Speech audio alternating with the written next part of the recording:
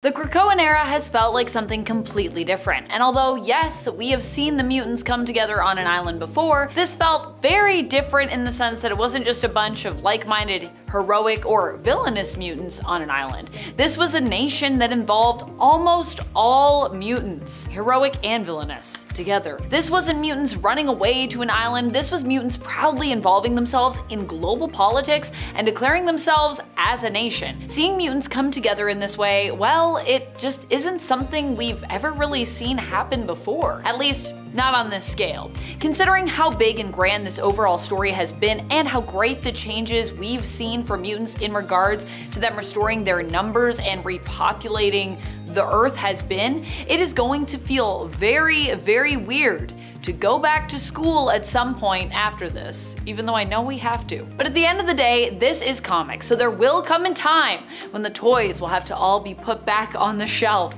and we'll inevitably have to return to the X-Men status quo. How do we go back after this? Welcome back, Nerd Squad. It's me, Amanda McKnight, aka VampX13, but you can call me Vampy. As we reflect on all of the massive changes of the Krakoan era, I would love to hear about some of your favorite moments so far, some of the ones you thought were the worst, and finally, how you think we'll all end up back at school somehow. When it comes to what the mutants have been up to here that has put the Krakoan era in a whole other league of X-Men history, we aren't just talking about posturing or politics. We are also talking about straight up advancement. The Krakoan era also saw the introduction of amazing mutant-based medicines, which Krakoa used to earn recognition with other nations, striking up bargains for life-saving medicines in exchange for acknowledgement of their nation. They also established resurrection protocols, finally figuring out how to literally return fallen mutants back to life through a combination of psychic consciousness backups through Cerebro and clone bodies, using the gifts of 5 very special mutants known collectively just simply as the 5: Hope Summers, Egg, Proteus, Tempest, and Elixir. And with the help of Scarlet Witch, mutants also gained access to the minds of those they didn't have backups of, allowing them to bring back any mutant who had ever died. Krakoa being established as a mutant nation with technical, medical, and spiritual advancements isn't all that we saw during this era though. There were also a bunch of storylines and events which shook up the established mutant history, expanding it outward, and also changed the origins of some characters. In most instances, I would say for the better. It all began with us reframing the history of the X-Men with the eye-opening House of X Powers of 10 series. These two back and forth alternating series didn't really change the history of X-Men, but simply instead provided added context. The story suggested that everything we had known about the X-Men, and some additional timelines as well, existed through multiple continuities, which were all created by the death and birth of Moira McTaggart, who herself was retconned into being a mutant whose mutant powers were resurrection. After death, Moira would simply be reborn again with the memories of her previous life, or lives, intact from birth. Her life was also tied to reality, so when she died, it was implied that reality or timeline that she was in would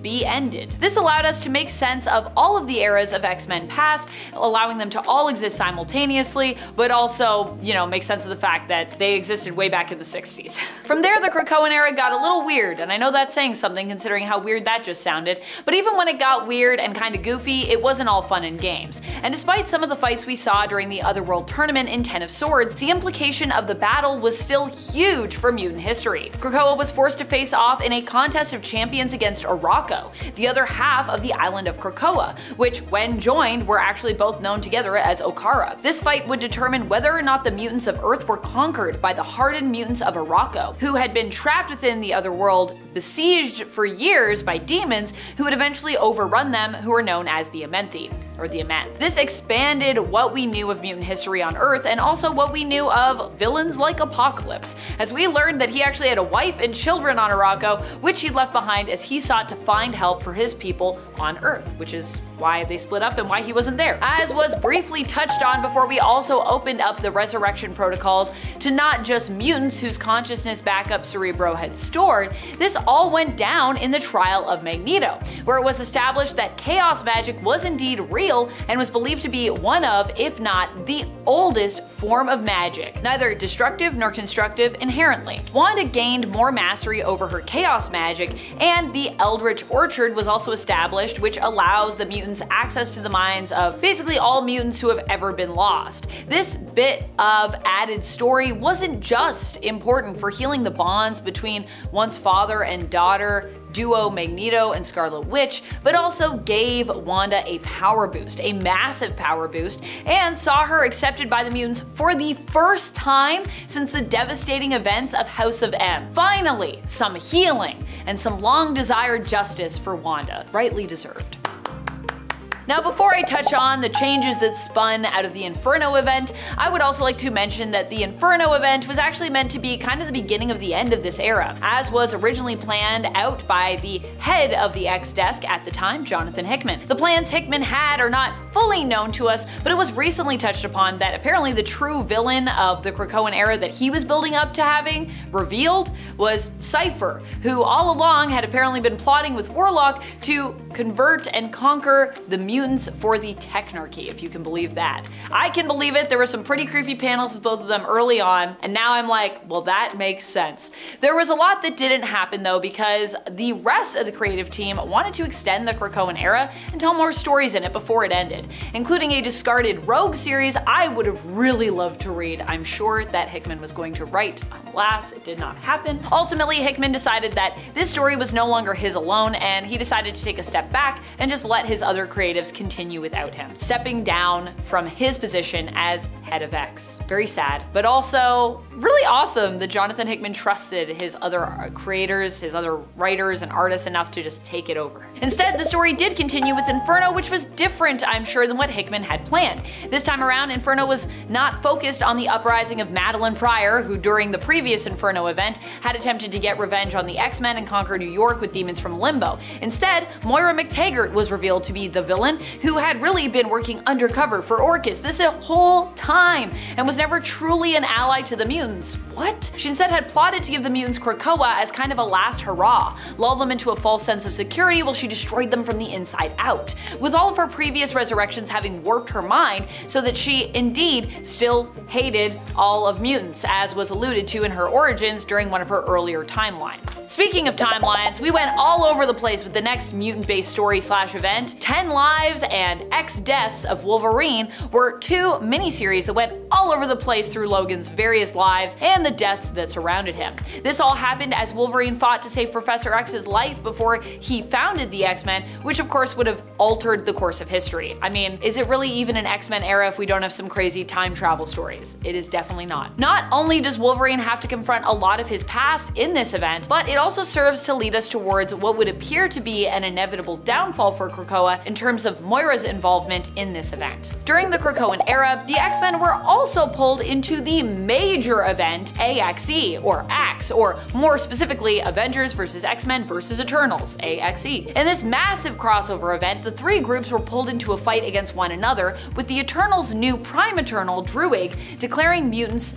deviants, making them their enemies. In addition, the Avengers were also not vibing as well with the mutants after learning that, they had hidden the secret of resurrection from the world, and of course after the events of Planet-Size X-Men as well, where the mutants essentially conquered Mars, terraforming it and then just kind of claiming it for themselves. Tensions were high between all three groups, and Celestial was rebuilt and resurrected by a combined effort of members of the Eternals Heroes group, the Avengers, and the mutants, in the hopes of resolving the issue with the Eternals' war on mutant kind. They're kind of like, if we build a Celestial and we program it, the Celestial will just be like, stop that, and then it'll all work out. However, this backfired and only led to the whole Earth being judged by the Celestial on whether or not it should be allowed to live or die, meaning that the Eternals, Avengers, and X-Men would now actually have to team up to find a way to defeat the Celestial that they had created, known as the Progenitor. They succeeded, and while the Eternals were forever changed by the event, the X-Men mainly had some issues to deal with individually, with some of them left reeling from the effects of being judged or being skipped over by the Progenitor. Also, the mutants decided to open up their gift of resurrection to the world as a result of this event. A lot of people died, and they were like,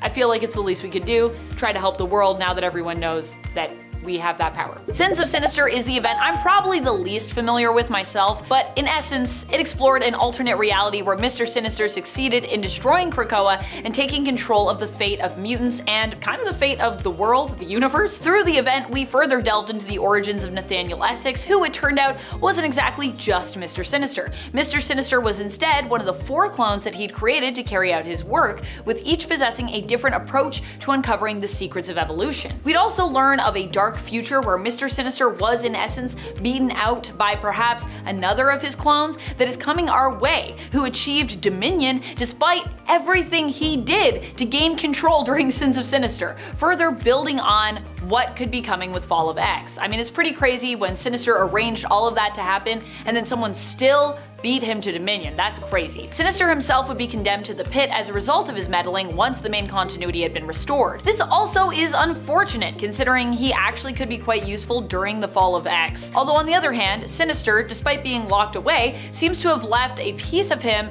inside Xavier still, and is helping to guide him on a path to not only save mutant kind, but potentially all of existence, if that really is Sinister. I think it is, but who knows. The Hellfire Galas have been an important series of events that have happened yearly with the Krakoan era, and I'll also be really sad to see them go, as they were sort of built-in times of celebration for readers. I got dressed up when I read them, and I felt like I was partying alongside some of my favorite characters in the comics. The first event saw the X-Men team officially return to Krakoa and Mars terraformed and rebranded as Planet Arakko. The second saw the secret of mutant resurrection revealed to the world, and the third saw Krakoa brutally attacked, with all mutants, or almost all mutants anyway, being forced to leave Earth. Each one has been exciting, and the fact that I also missed the seemingly final real-world, in-person Hellfire Gala celebrated at SDCC is kinda heartbreaking. We've never had a mutant party like this in the comics. Not at this scale, and not as widely celebrated, and not in a way that just bleeds into the real world, I don't think, like how the Hellfire Gala did. The Hellfire Gala might be the thing that I'll actually miss most from this era. As Krakoa was destroyed, most mutants were forced to leave Earth by Orcus. These are the few mutants who were trained to resist using the Red Triangle Protocol, and those few managed to fight back and remain on Earth. Among them is Nightcrawler, who is also kind of a version of Spider-Man right now, and recently had his origins retconned somewhat in X-Men Blue, so that Chris Claremont's initial intended origin, with him being the son of both Destiny and Mystique, could be made true. Although, don't worry, if you're still an Azazel fan, Azazel is still Nightcrawler's dad as well. Now Nightcrawler has 2 moms and a dad.